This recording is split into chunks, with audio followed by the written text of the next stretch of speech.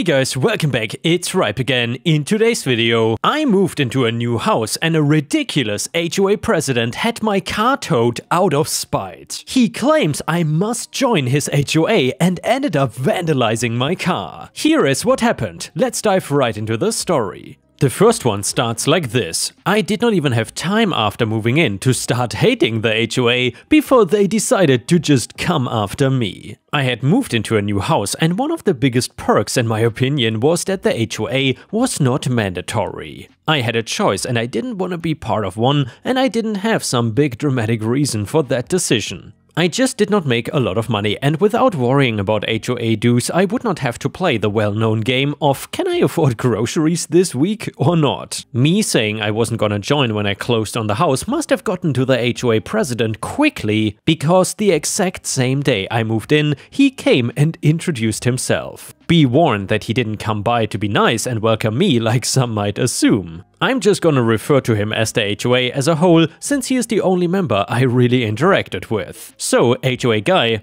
hey there, I see you're moving your stuff in, that's great. See, I came by because I think you made a little error when you signed the papers for your home. Me, are you from the real estate agency? Did I forget to sign one of the papers or something? HOA, oh no, my name is Karen and I run the HOA here. You never signed the papers to join, so I figured I would just come down here and have you sign them. Me, that was not a mistake though. I just don't want to join the HOA. No offense. HOA guy, I'm not offended, but I think you should really reconsider. Everybody else around here is, and you never know what can happen while you're in bed, asleep. We can help protect you from any problems and make sure you are safe. Me, with all due respect, if something horrible happens, I would just end up calling the cops, okay? I might consider it again in the future, but for now, I'm sure I don't want to join. I could tell that he was angry and wanted to say more. His face morphed during the conversation from a fake smile to a scowl and then eventually back to his fake smile. He told me to just consider it again and how it would be a huge benefit for me to join. I finished moving my stuff in and spent the next few days just trying to get settled.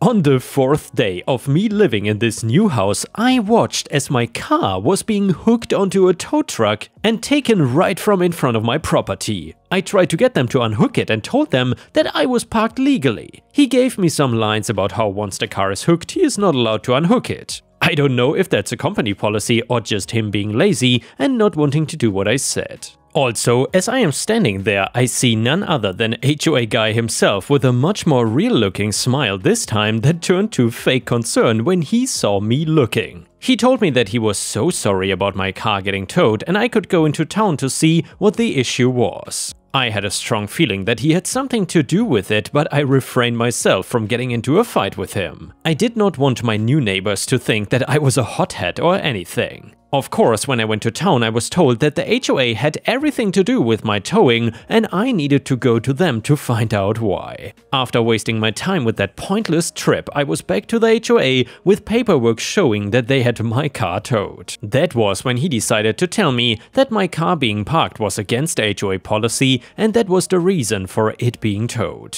That they had a rule that cars not registered with the HOA are subject to towing. He claims it stops suspicious people from wandering around the neighborhood and makes people feel safe. That if I wanted to park my car in front of my own house, it would need to be registered with the HOA. Which, by the way, also required joining the HOA. What he did not know is that my wife, who was moving down a week after me, the old house sale got messed up and one of us had to stay back and get that sorted, was a paralegal. Every lawyer in the firm owed her favors and taking the HOA to court for my car back was something they found an easy way to repay her. Every lawyer in the firm owed her favors and taking the HOA to court for my car back was something they found an easy way to repay her. He looked things over and said that it was open and shut and that they did not have any right to either make that a rule or enforce it to begin with. We all met with the HOA and his lawyers to discuss the release of my car. Our lawyer slammed into saying that any judge would grant me this and look back at all the other illegal towing if it went that far.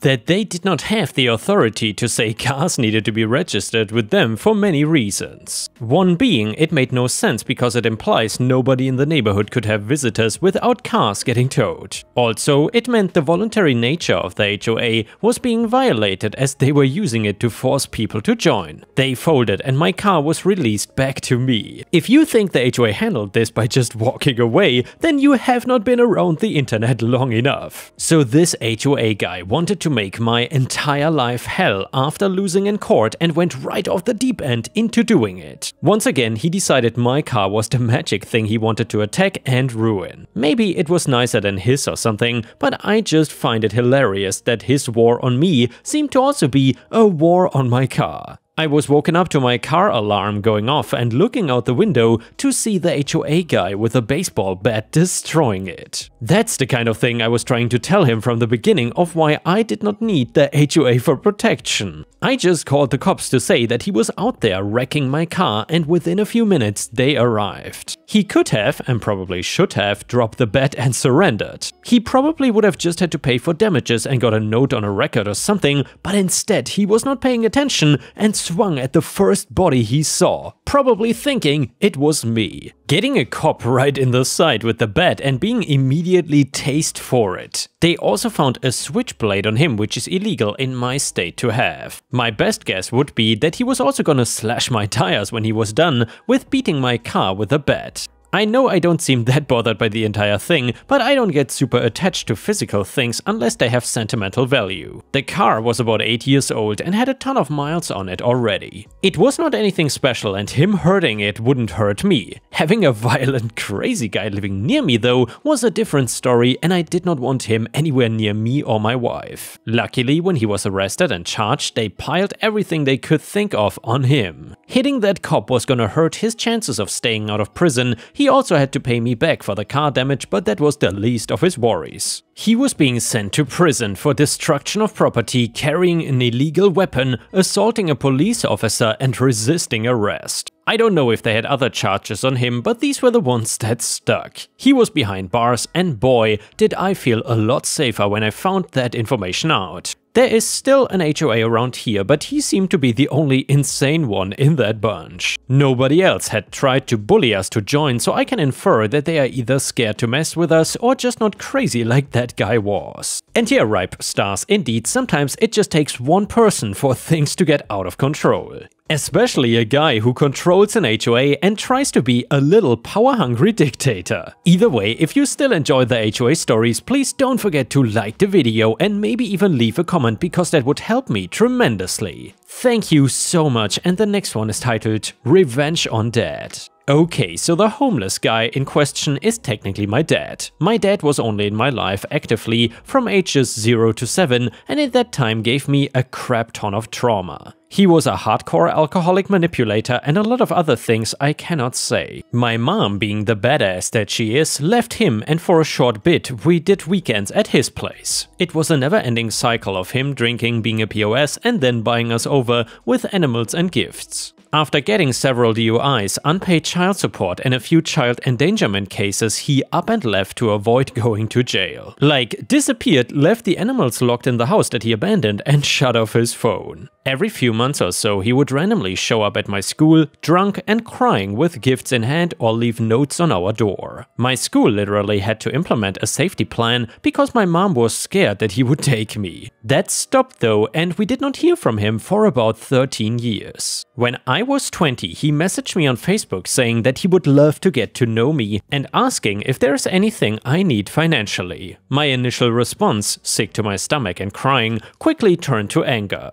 I was broke and really could use the money, and I mean, he owed me, right? I told him I would meet and needed money for rent. When I saw him though, my stomach turned. He looked like the crazy guy you see on the side of the road begging for money. He really did not make much sense, just talked a lot of crap about my mom, saying that she was a liar and turned us against him, and mumbling nonsense. Apparently, his brother, my uncle, that I've never had a relationship with, would no longer give him money, but would wire transfer him money for me. He told his brother I needed $1,500 and he told me he would take $500 and give me $1,000. His crappy burner phone ran out of minutes, so one of the calls to his brother was made from my phone. Of course, he did not have an ID or anything, so I would need to pick it up with him. When someone wires you money, they get a code and then give you the code, and voila, you get the money. My dad would not give me the code until we were physically at the place to pick it up. Which, by the way, we planned to do the following morning. The next morning, I decided to text my uncle since I now had his number and ask him directly for the code. I got the code, picked up the money and blocked my POS dad. He made sure to leave me some deranged voicemails about how big of a POS I am. He pretty much used me to get money from his brother. If he really wanted to be in my life, he would have taken the proper steps to do so and change, but he never did. Not denying what I did was not bad, but also screw my dad.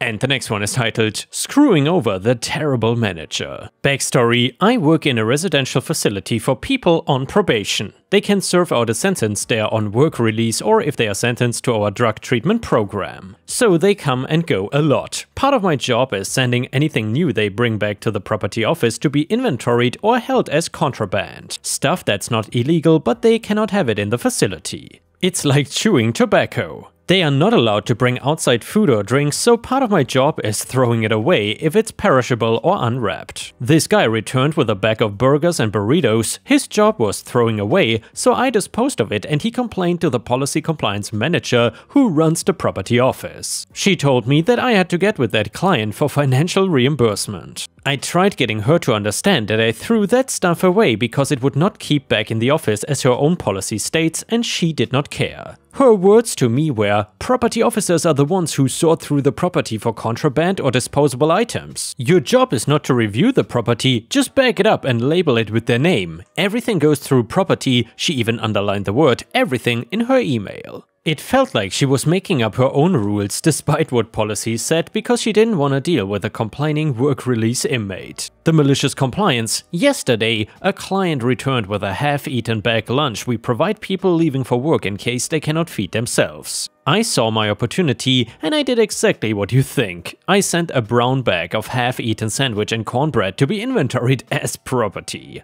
I saw her email today going off on me for being passive-aggressive or that I need to be retrained. She normally doesn't CC anyone else in her emails about issues, but she did today. My direct supervisor, the operations commander, and the deputy director were all included, so they could see her witch me out over the half-eaten food I sent her staff. She must have felt like Obi-Wan having the high ground. Too bad she did in fact underestimate my power. I included even more supervisory staff in my response and directly quoted her original emails to me and pointed out that she told me her staff were the ones that throw things away and that I was to bag and tag everything. I was later told by my laughing supervisor that the director himself laughed as he told her, "You told him to send you everything. You cannot get upset because he did what you said."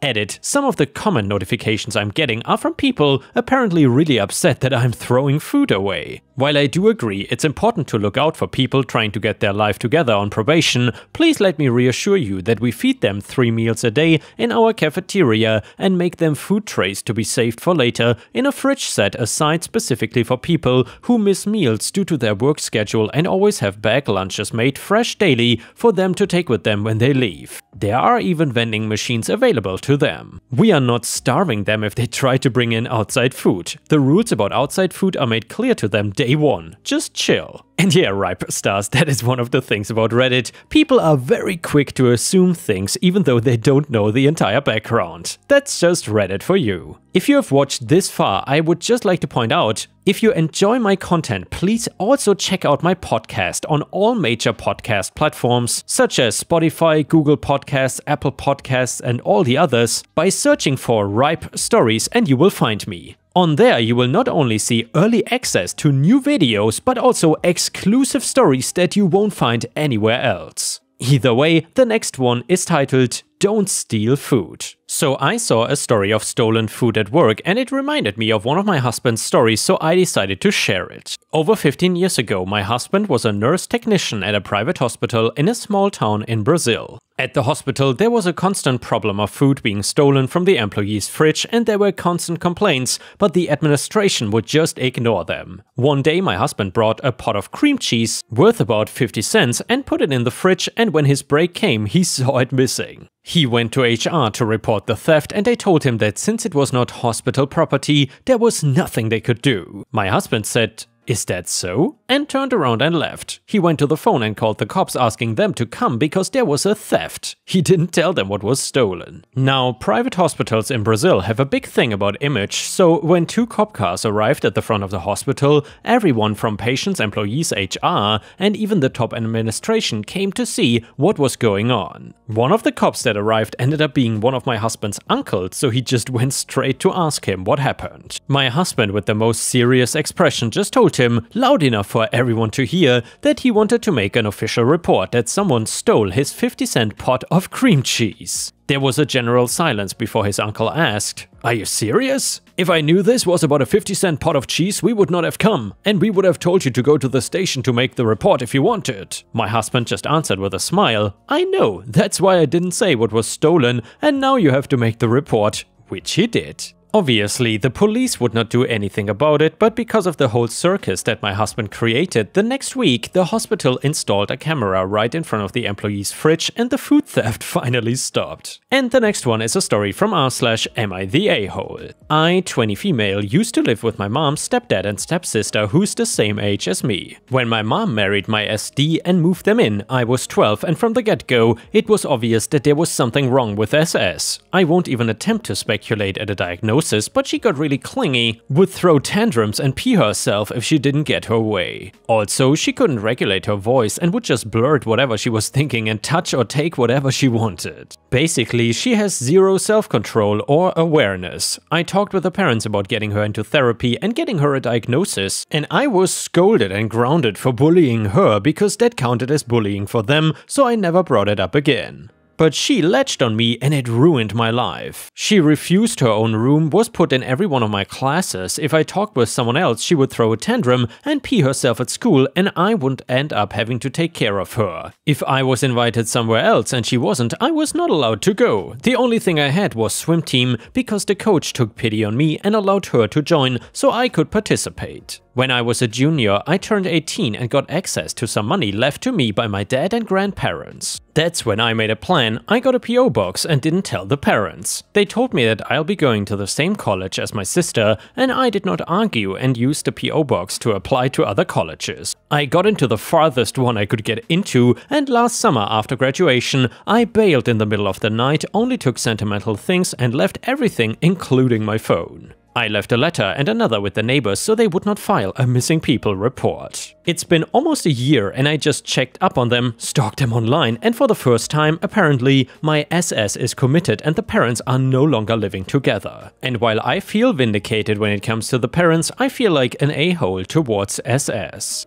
I know that it was not her fault, and with me, there she could live more or less normally. Now she is in a facility and all her support systems vanished. So, Reddit, am I the a-hole? And here, Ripe Stars, I'm very curious about what you have to say. Let me know if you think OP is the a-hole or not. Comment number 1 said, not the a-hole, your parents failed both of you. It sounds like running was the only solution. I hope you're doing better now. Comment number 2, not the a-hole, and it is suspicious that your SS got committed after you moved. You are an adult in college, so I wouldn't call it running away essentially. It seems like you were forcibly assigned to be the caretaker of SS, and that was basically the only reason why your stepdad and your mother were together. You did nothing wrong and you just protected yourself and your future from being forced to be your SS lifelong caretaker. Good for you, OP. May you recover the life that you were forced to give up. And now let's move on to the next story. It starts like this. About 7 months ago, my wife and I bought our first house. Before this, we were renting a condo, which was pretty nice, but we wanted to be able to actually own the property that we lived in. Plus, this house had a pretty nice backyard where my son could play, and that driveway wrapped around to extra parking in the back. The backyard was mostly situated on the side of the house, but it had a nice hill to it. Of course, when we bought the house, we immediately started fixing it up. Not that it was in bad shape at all, it's just now we could actually do repairs and make our space more tailored to us versus before when we were renting. There was no fence or property line between us and the neighbors next door, so I thought I should buy some cheap wire fencing so that my son would not wander off into the neighbor's yard. And before someone says we should be watching him, if you have a toddler, you just know how fast they can move. Now, I noticed that the next door neighbor's lawn was overgrown and that their backyard was significantly bigger than ours. I thought that they would be okay with my son playing in their backyard. Now, don't mistake me for an entitled neighbor. I did want to make sure it was okay and if it was not a big deal. I also thought I would offer to mow their lawn for them in return for them letting our son play around in their backyard. Well, they did not like that idea. They had told me that we better stay off their yard or there was going to be problems. Obviously, I didn't want problems at all, and if they did not want us even stepping foot in their yard, well, I wanted to respect that. I just figured that there was no harm in asking, but this could also be a chance to get to know our neighbors and vice versa. But like I said, I wanted to respect their wishes, so the next weekend my wife and I start buying stakes, markers and some cheap fencing so we can mark the property line and enclose our backyard. We bought some of that fence that rolls up. While we were putting the stakes in the ground to mark the line, we could see our neighbors watching us from their second-story window. I thought that they were either making sure we were not overstepping any boundaries, or they were just nosy. Well, it turns out it was the first option, because the very next day when we went outside to go work, there was a bunch of old rusted children's toys and some playground equipment sitting right where we were when they were watching us.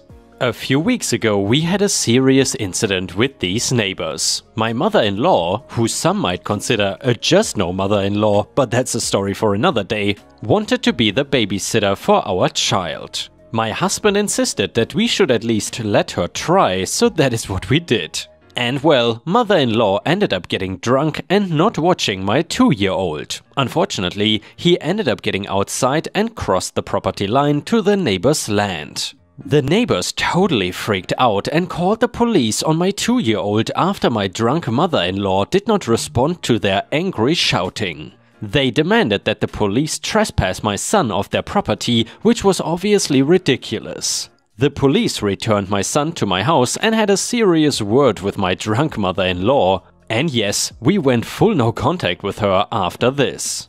Obviously, this was already weird. It was clear that they did not even want us near their property line, and my wife made a great point that the rusted kid's toy was saying, "Hey, keep your kid off my lawn." They did not like kids. Who knows, my wife also swears that when we spotted the rusted equipment, that the curtain on the neighbor's house moved as if someone was watching them.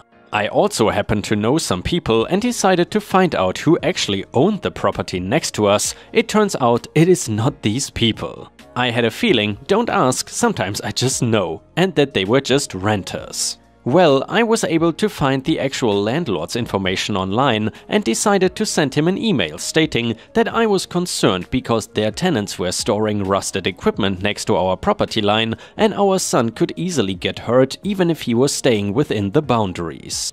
I also let him know that they are not mowing their weeds/backyard and it could easily be a hiding spot for rodents and whatnot. I have no idea if that's actually true, I just made the second part up to spite them. Is that wrong of me? Anyways, a gentleman named Steve emails back and thanks me for the information and that he will be out the following weekend to inspect what is going on.